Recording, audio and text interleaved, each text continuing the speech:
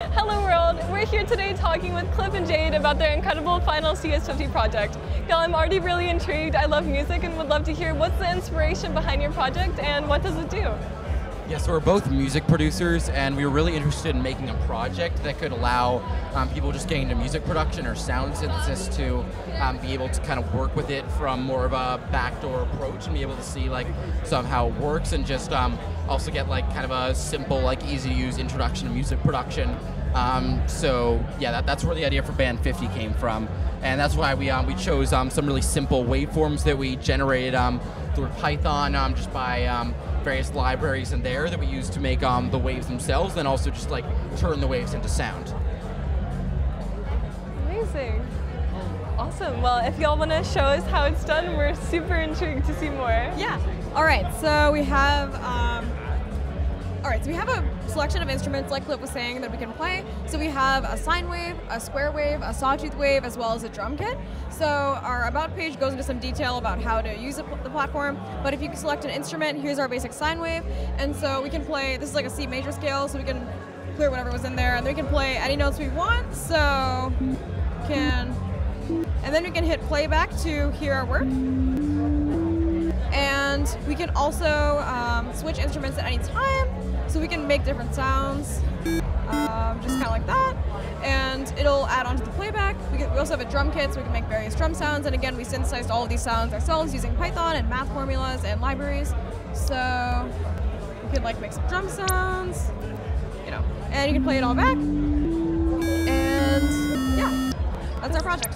Amazing. Well, this is super fascinating. I actually love the intersection of like music and math. I think it's a really awesome project. Also, now it's combined with CS as well. So I would love to hear what's y'all's favorite part of your project, and what was the most difficult challenge that y'all had to overcome? Ooh. Okay. I can talk about like the favorite part. Yeah, so my favorite part was making the drum sounds, because I can pull it up. Yeah, we got that right here. But yeah, with this, like with a lot of the melodic sounds, it was just a lot simpler to just like, you kind of, use the algorithm to make whatever wave you're doing. If you're doing a sine wave, it's just like taking the sine of something. But with the drum sounds, like the way we did that was by manipulating the frequency over time to get like, for example, with a kick drum, you have both the transient, which is a higher pitch sound, and kind of a frequency that starts high and goes lower, and then for the bass of the kick, you have like a longer, like sustained sub frequency, around like 60 hertz, 70 hertz. So my favorite part was just trying to get those algorithms correct to like really nail down those sounds. But that was also a bit of a challenge. I guess Jade can talk about that. Yeah. So some of the challenges we faced synthesizing the sound. At first we had done it in Java, and so we were trying to first package the Java code to bring it into Python, and then like that didn't really work out. So we were like, what if we translate it into Python, and then translating it so that it didn't like distort the sound or anything like that. Definitely caused some challenges, which we overcame eventually. Through a lot of trial and error and Stack Overflow, and then we also on the front end.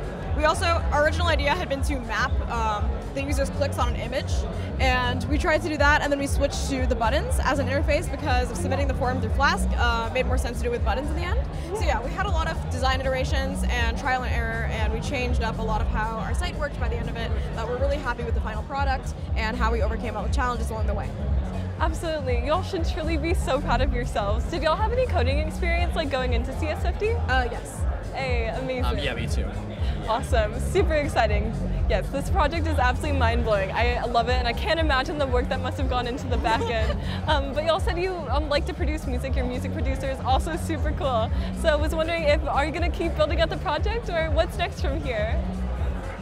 I think building on the project would be really cool, yeah. Amazing.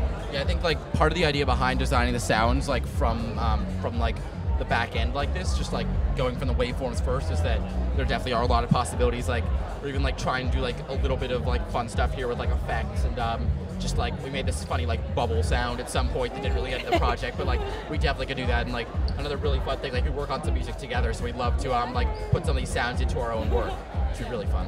Yeah, oh my gosh, well this is absolutely incredible. Thank you so much for sharing with us today, and once again, congratulations on finishing the semester and this incredible final project as well. Y'all should truly be really proud of yourselves. Thank you so much for having us. Awesome, and well, thank y'all, and this was CS50.